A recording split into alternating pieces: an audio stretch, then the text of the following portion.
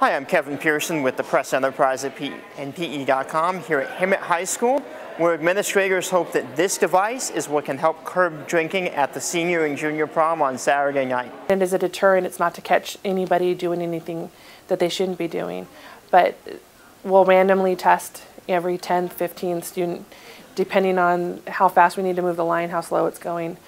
So it'll truly be random. The alcohol blow device is really simple. All the student does is from several inches away goes, blows into the device. Green light means there's no alcohol in their system. If the yellow light pops up, there's a low amount, and if a red light pops up, there's a high amount of alcohol in their system.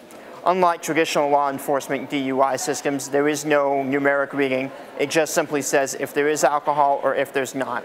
It's also a passive mode. They can wave over the punch bowl on Saturday night to tell if there's any alcohol been added to that.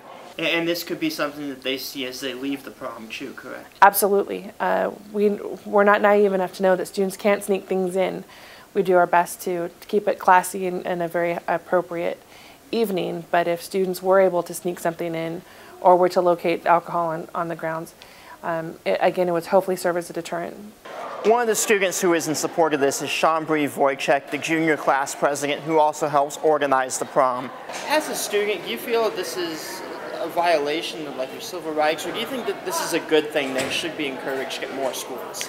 It's a good thing. They're not doing it just to be in control. They're doing it so everyone's safe and so we don't have the issues like we have had in the past.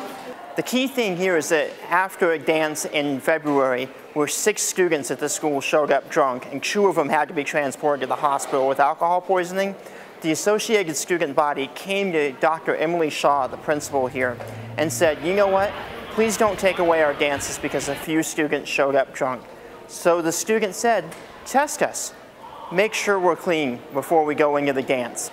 Students who are found to have alcohol in their breath will face a 5-day suspension and be taken away from prom.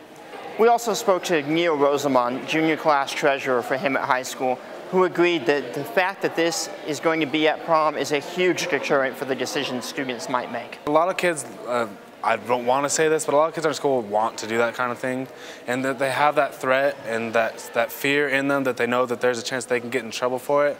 It kind of makes them realize, like, this is the wrong thing, like I shouldn't do this. And the fact that they might get tested can make it to where they won't do it. The key thing here is Hemet High is the first school that we know of in the inland area that is proactive in its testing at its prom. I think it's great. I think hopefully other schools will follow in our footsteps and maybe do the same thing we do. There is a sense of pride just to know that we are breaking down on it to make sure it doesn't happen in any of our events anymore. And I encourage the other schools in the valley to start doing this too, because it really is a good system to help lower these acts in our school. Completely random, completely proactive, all in the hopes of avoiding a tragedy and having these students have a safe, fun, and most importantly, sober time at their prom.